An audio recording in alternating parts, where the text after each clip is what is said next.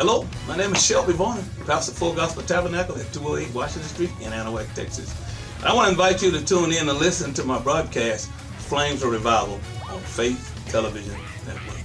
You will be blessed. My morning into dancing. He turned my sorrows into joy. My crying days are behind me. My dancing days. Welcome to Flames of Revival broadcast. This is Shelby Varner. So glad you tuned in. I'm still on this message about Revelation. Now, I made this statement last time, and I want to get back on it again. All right? And I'm going to start because I ended with saying that you could walk in the supernatural. You understand? That God can use you to lay hands on the sick and to cast out devils. God can use you to walk in the prophetic.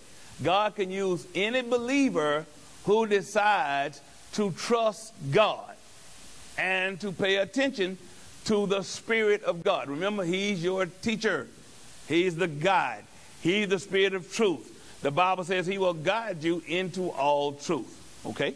Because I talk to people all the time, you know, and then they think that, you know, they think, man, you know, and because I don't try to act deep. I don't try to act nothing. I just act me. Do you understand what I'm saying? And they don't, because if you hadn't done something, you don't know how to do it. That's first. Secondly, God uses everybody how He used them. So you might not never do what I do like I do. That don't mean nothing. Who am I? You understand? But God can use you. First of all, I want you to just believe that God can use you.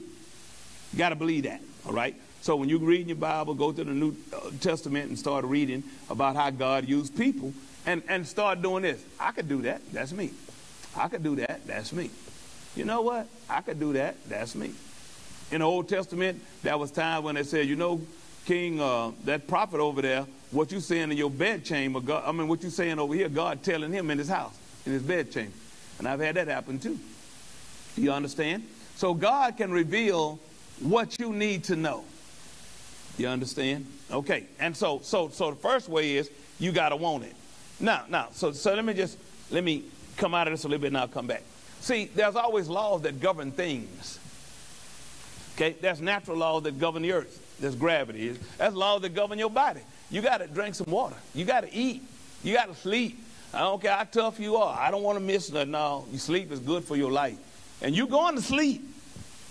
Whether you want to or not. You're going to sleep. You're going to drink some water. Do you understand? It's just the nature of the world we live in. You're going to use the restroom in case you think you're not. Y'all getting what I'm saying? So you're going to be a normal human like everybody else. So that's the first thing I want to say. You're not going to be a superstar and super whatever and all that. Forget all of that because that's not the way it works. Okay, so that's first. Okay. Number two, or let me not number. Then you ought to spend time meditating on the word. You know, you don't have to get on your knees every time you pray. You can be riding down the road and just whisper a prayer. God, you know, I need you some help today, and I thank you for it in Jesus' name. Bam. How long that took? 3 seconds? 4 seconds? That's it. Forget all this. See, here's the deal. People try to act religious and all that because they're trying to earn a gift. They try to earn a place in the body. No, you don't have to do that. Your gift will make room for you. If God wants you in front of a crowd, He'll get you there. If He don't, you got not getting there, and who cares? You understand what I'm saying? Who cares? But what'll happen is you'll start knowing what you know, and you won't be able to deny what you know, and you won't be able to deny what you see. You got it? And then the more you do it, the more confidence that you'll have. But anyway, in God and in what He's telling you. So why don't you believe God for something small? Okay, God, you know, you could stop and let's say you just learning how to do this. You just learning how to do this. And let's say you come to church and you're sitting here and all of a sudden you sit there and you'll hear this voice say, you left your door unlocked. You ready for church? And you sitting there and it's like, huh? You left your door unlocked. And you sit there, and then you can't get away from it. You know, you left your door unlocked. You know you left your door unlocked. And then you say, come on, let me go see. You get up, you go out there, and sure enough, your door is unlocked. That's God teaching you his voice. See, people got God all mixed up. They think God don't care about little bitty stuff. To God, everything is little bitty stuff. The Red Sea is little bitty stuff. Quails for 1 or 2 miles in every direction is little bitty stuff. Water coming over the ground and going in the hole. A donkey talking. The Red Sea opening up. All that is little bitty stuff to God. So it ain't no, whoo, God. That's you. That's your mindset. Okay? And so, let's say you want to know something, but you don't know it. So you say, well, Lord, you know, I'm trying to, you know, Lord, I'm studying this, or I'm praying for that, or whatever. And Lord, I wish I knew how this worked, or how this gift worked, or whatever. And so, Lord, I'm asking you to show me, or let me hear some teaching on, or training, or whatever, so I'll know how this works. You understand? And then the pastor start teaching about it, or you'll be on radio or YouTube, whatever you do, or whatever, or you'll hear a conversation in the grocery store, or whatever. You understand? Okay. And then, so you start to act and move, and then you'll start to know whether it's God or not. And then and I ain't talking about being spooky, but the only way you learn this is learn it. Can't nobody just teach you and save you from mistakes, because mistakes prove you trying, and you will get better at it. And so you say, well, I was sitting up there minding my own business, and this voice told me to go to the Holiday Inn in the lobby. And I ain't got no cousins coming in. I don't know nobody at the Holiday Inn. I don't know why I'm there. But I'm going to go stand there at the Holiday Inn, and God is going to tell me, or he told me a woman going to come through, and she going to need some help, and to help her, and to tell her that he loves her, and whatever, and walk off, or whatever. You understand? So you get in your car, it's like, man, this is crazy. Especially if you can't get rid of it. Especially if it just keep on talking to you. And so you say, okay, I'm going over here. So you get up, you go, and then sure enough, you standing there and you thinking, oh, okay, I've been here long enough, I'm about to go. And then when you get ready to leave, all of a sudden, ma'am, excuse me, can I talk to you? And I'll say, yeah. And then you hear a voice say, she's the one. Okay? And then you say, okay, yeah. And then all of a sudden you fired up because you heard God. And then you did what he said. Then you went on back to the house. See, he's teaching you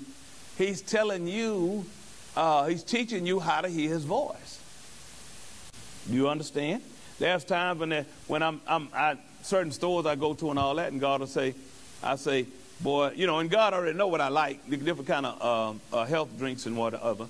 And so I remember one time I'm going in another direction, and God said, well, you're going to pass by there, stop over there, and those drinks that you like, that's $3 or $4, they're going to be on sale for $1. What? Not them. Them. Okay. Look, I had no intention of going over there, went in there, went straight to the back. Those health drinks that I like was on sale. They normally cost $3.56 or whatever it is. And they were $1 for real. And I bought probably 15 of them, I guess. I don't know. But I bought a few. I bought a few. Okay. Now see, to somebody who don't know nothing, well, I ain't talking to you. I ain't talking to you. So I'm talking to somebody who's young in the faith, or who got everything else working, but they don't know how to walk in this and walk in the supernatural. Or they believe they're called to know and to see and to be a seer and to understand, but nobody's ever talked to them. And you might have been afraid to ask somebody, so you tune in to me, and I'm just teaching on it, and I'm just telling you that that's the way it works. You understand? And so, and then what you do, sometimes you just get quiet and you listen. Say early in the morning before you start your day, okay, Lord, what you want me to do today? Well, I want you to do this, so and so and so. Okay, Lord. And so, what can I expect? Should I be looking for something? And then he don't say nothing. And then you say, well, Lord, I would like this to happen, and I would like this to happen, and I would like this to happen. And that's what I would like, so that's it. God said, okay. And then that's the end of that. And then you leave. And that's the end of that. Do you understand what I'm saying? And that's the end of that. And then you wait, and then you see. I'm trying to tell you, man, and then you get to the point to where so many good things happening, and you want to learn it, and you don't want to mess it up. So you won't even tell a whole lot of people about a whole lot of stuff that's going on, because they're going to look at you crazy, or there you go bragging or whatever. So you don't want to do a whole lot of talking with those people in your life, to them. If somebody going to make fun, don't cast your pearl before the swine and all of that. So don't do that. Okay, now, let me say something else. When it comes to the Spirit of God, let me see. Your spirit has a voice. You know, and I know you hear me talking in this voice. I ain't talking about that. I'm talking about there are times when you will have a thought and it seems like it's talking in your voice. And sometimes there'll be in another voice. But my point is that you'll start to say, what? Or this impression comes, just an impression. You didn't think that, it's just an impression. You didn't feel nothing, you didn't see nothing, you didn't feel no wind or nothing, but you just had this impression. I just think I need to start studying James, the book of James. Or I think I need to start so-and-so. Or God has said, I'm going to give you $2,000 today. I know somebody holler, give it to me, Lord. I'm with you. Give it to him, Lord. But anyway, you understand what I'm saying? And God will start to show you. Then all of a sudden, you're in expectation. You start looking for it. You understand? And so, when you start reading the scriptures about what happened and the miracles in the Bible, I want you to start thinking, I know how this is going to sound, and you're still going to be in faith, but I want you to start thinking practical and natural for us hearing God. Because God is obligated to make you understand what he's talking about. So it ain't got to be deep, this big booming voice come out of the heavens, lightning flash, knock you down, and then you hear God. Or angel come wake you up and look at you and tell you. I mean, he could do that. But I want you to think practically. See, most people, let's see, I want to do this. Most people base their decisions on how they see themselves. Oh, I'm not qualified to walk in the prophetic. Who said that? Ain't nobody qualified. I'm not qualified to lay hands on the sick, cast out devils. Who said that? I was one to speak in tongues and interpret. Okay. The Bible says desire earnestly the best gift. See, you understand? So let the word tell you what's possible. Let the word of God tell you. But what I started talking about when I was talking about practically and all, I want you to, because see, what happens in the spirit will happen in the natural. That's what I want you to understand. There's always something happening in both arenas. Okay, so let me show you what I mean. So the devil who wants to bring you a temptation or whatever, a certain area, whatever, the Bible says he's the God of this world. So it didn't come from you, it came from somewhere else to you. All right? God wants you to build a church down on the corner. Well, it didn't come from you, it came from somewhere else. You understand? So I want you to understand that, and if you miss, look, don't be afraid to fail when it comes to spiritual walking and all. Let me show you something. If you go and you think, look, the Lord showed me that you got a strained elbow or you got a whatever, and let's say you want to walk in that gifting, and you desire it. Oh, God already told you that's what you're going to do. And you go over there and you pray for somebody. Or you go over there and say, the Lord is showing me that you got this. And they say, no, I don't. And you say, oh, Lord. They say, okay. Well, look, just say okay. Sometimes ask them, well, if the Lord leads you, what can I pray anyway? Well, you pray if you want to, but I ain't got it. Okay, well, let me pray. Got it? And then leave. And then don't let the devil be telling you, you're a false prophet. A false prophet is somebody who knows the truth, who tries to twist stuff up and say to people to get them confused on purpose. You trying to learn to walk in the supernatural don't make you no false prophet because you missed it. So that's two different things here. A false prophet is deceiving on purpose. You not trying to deceive nobody on purpose. You walking and trying to learn how to flow. So we talking two different things, and don't you condemn yourself, and don't you, if you tried and it didn't work out, don't condemn you. You don't have to do that. You understand? God didn't come to condemn you anyway. He want to instruct you. He want to help. He want to convict you and say, okay, well, you didn't do that one right, but let me show you what was right. And sometimes people will lie. That's what I'm getting at. People will lie. They'll have it and they'll swear up and down that they ain't got it. Do you understand? I've had some, more than one. You know, and they not, listen to what I'm saying. Sometimes you know stuff they don't know. So there's some people you could tell them they got something, they don't even know they got it. There are some people you could tell stuff, they know they got it, but they don't want you to be right. There are some people just don't want you to be right, period. Do you understand what I'm saying? There are some people that just don't want you to be right. He black, that's Shelby, da-da-da. They just don't want you to be right. But if you're right, you just right, and it's all right. Okay? You understand? All right. So, and this is how you start flowing.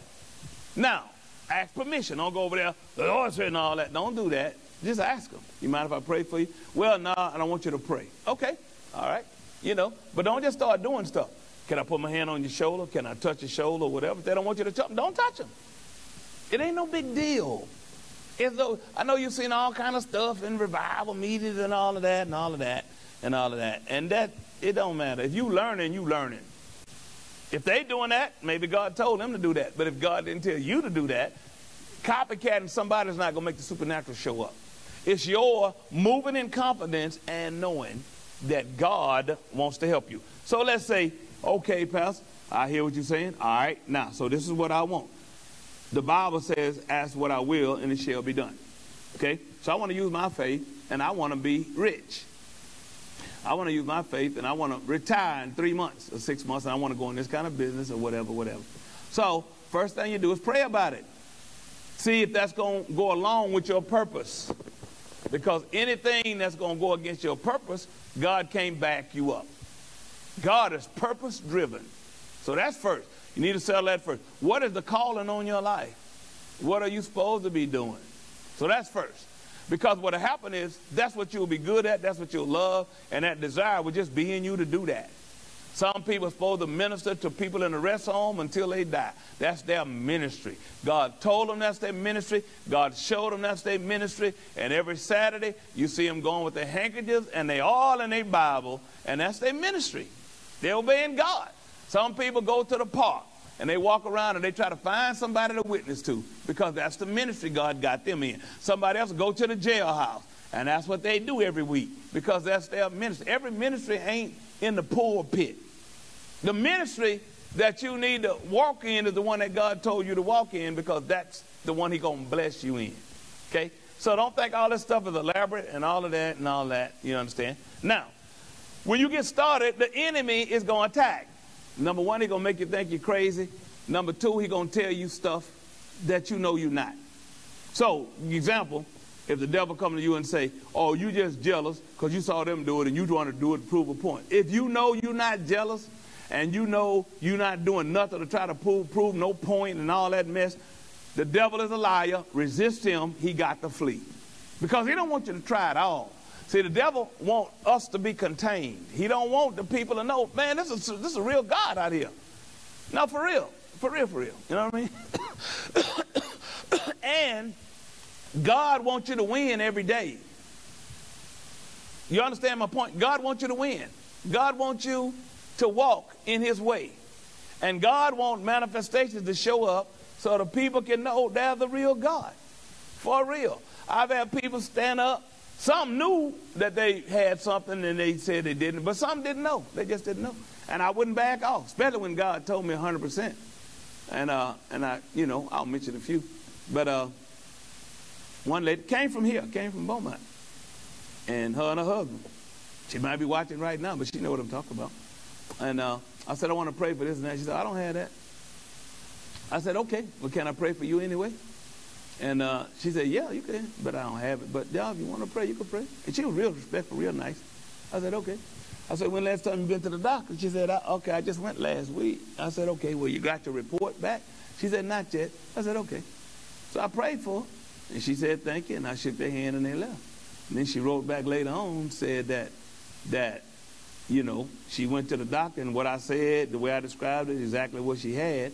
And then she thought, yeah, but if he told me that, then if he prayed for it, then it left. So that means it ain't here, and then it's gone. And then she wrote me a letter, because she could have just hid it and said, you know, and let me think I was wrong. But she didn't do that. She wrote me, and she told me. Okay? You understand? There's people right here, and in other places I prophesied to, told them what's going to happen. Oh, that ain't going to happen. Okay. No, that ain't going to be like that. Okay. No, I don't want that to happen. Okay. Well, I don't want to, you know. Okay. All right. Ain't nothing. I don't care. You understand? Because I want the best for everybody. I ain't mad at nobody. You understand? Tell you what, when you start walking in this level like this, you're going to be humble, and you ain't going to be mad at nobody, and you're not going to hope nobody have a hard time, and, you know, and all of that, and they lose their job, lose their car, and all of that. And if you got the right heart, you ain't going to be mad if you prophesy to them and they tell you to get away from them. I don't want you to prophesy to me. Get away from me. Oh, no, no. You ain't going to be mad at them. Not at all. Okay, well, God bless you. And you just move on. You understand? Tell you what, this will not work if you walk offended. If you are under stress and strife and easily offended, you can't walk in this. You got to be able to take something. You got to be able to know how to speak and when not to speak and how to speak up. Because, see, here's the deal. This is what I know, if I don't know nothing else. When I know 100% that God showed me something, and the person there, you know, popping off at the mouth and all that, and all that, that don't mean nothing to me, because I know what God told me going to happen. Unless, I mean, you understand? I mean, and sometimes God tell you to tell people something, they can pray and get it off of them. I know that. You understand? And pray and cause it to turn around. Yay, I don't want nothing to happen to you. I'm on your side. But if you don't do nothing about it, what I say going to happen to you. Do you understand what I'm saying? I heard a lady's testimony, and she was saying that she tried to help her son, I forgot how old he was or whatever, her brother, years ago, and she was telling him, listen, I was praying, fasting and praying, and you weren't supposed to go down there, and you know, because something's going to try to kill you. You need to stay away from that. I don't want you to do that. And so he ignored her, and she got killed. And she was telling that, she said, you know, he just played it off. Like, yeah, well, whatever. Just played it off. And that's her real blood. Her blood. And she the one telling it. You understand? And she telling it on the radio. And so she was saying, and so she was telling the other guy, the preacher, she said, so everybody got a choice. And no matter what we want or what we think, you can't go over nobody's choice. You can't choose for other people. You can choose for you. And so no matter how bad I wanted him not to go with them people and not to go in that drug deal and all of that, it didn't matter how bad I didn't want him to go, he went. And he got killed, you know, and that's what happened. Okay, you understand what I'm saying? Okay, and so what spiritual warfare is it's a warfare in the spirit arena. It's where God is trying to get something to you, a message, and the devil is trying to block it so you won't win that conflict. Everybody knows the story about Daniel, right? Yeah. Daniel's trying to pray, wasn't getting an answer from God. And Daniel, you know, I ain't going to eat no pleasant bread. You know, y'all know the story. And then when the angel finally did break through and come, this is what he said. He said, Daniel, 21 days ago. He had to speak in his time because there ain't no time in heaven. 21 days ago, God heard your prayer. And I was sent to answer 21 days ago. But the prince of Persia withstood me. There was no prince of Persia. That's first. And if you think it natural, a man, God sent an angel to a man and another man stand up and tell an angel you can't get to him? You kidding me? So you have to understand talk, spiritual talk and all. And so you have to understand, you say, well, seem like, you know, that angel, how was he so, how could he hold him up for 21 days? I mean, that's an angel of God. Well, the other guy used to be an angel of God too. You understand? Their strength didn't leave. You know, they doomed and lost and all of that. You know, the demons and the devil and all, but they still got strength too. See, people don't think like that. You know, God didn't take strength back and all of that. He kicked them out. but they're going to burn, and it's going to be over with, and they ain't going to be able to do nothing about it. Do you understand? And then, too, Daniel had to stand. Daniel had to learn how to stand. You understand? Daniel had to learn how to stand for his own faith to work. And so, and that's a good point there. The devil hindered answered prayer because the prayer was already answered. He was on the way. So the prayer was answered. But the devil hindered it from getting to Daniel until 21 days later. So that ought to give you strength to stand when you stand and believe in God for your car or for a situation to turn around or for your raise or for promotion or for whatever. That ought to give you strength to stand and praise God and give him glory and just stand. You understand? And don't talk doubt and don't talk fear and don't talk unbelief and don't talk like it ain't going to happen.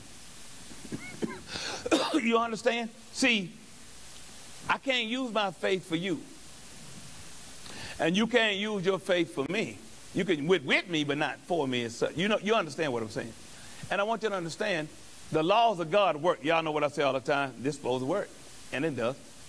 The laws of God work if you work them. And you have to learn how to work with the Spirit of God so he could teach you how to work his laws. Because he's the Spirit of truth. He knows what'll work and he knows what won't work. So if you cultivate a listening ear or listening heart for the Spirit to direct you and help you and order your steps, then he will. You understand? And so as long as I desire to be close to God and I want to give him the glory, can't take none of his glory. You understand? No, you can't take no glory from God. Everybody know you didn't do that. God did it. And you give him glory and you give him praise and you stay humble before the living God. He will bless you all the days of your life. He really will. You understand what I'm saying?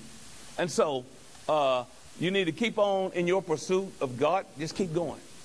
You can't go wrong. You can't lose. You'll win. But you have to learn. And can't nobody teach you but so many things. And then the rest of it is on you. Okay? So thank you for tuning in. Come back again. This is Shelby Varner from Anahuac, Texas. Remember, you got what it takes. Yes, sir. It takes what you got to change the world. God bless you. See you again. Bye.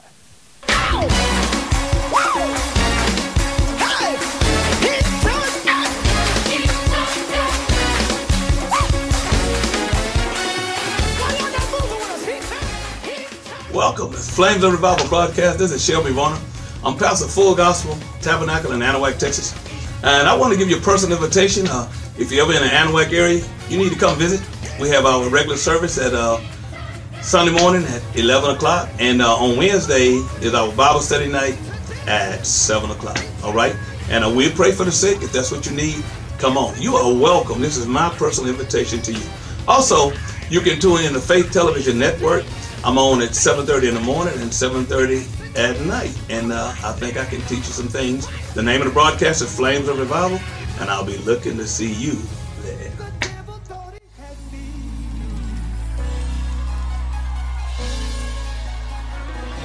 The devil thought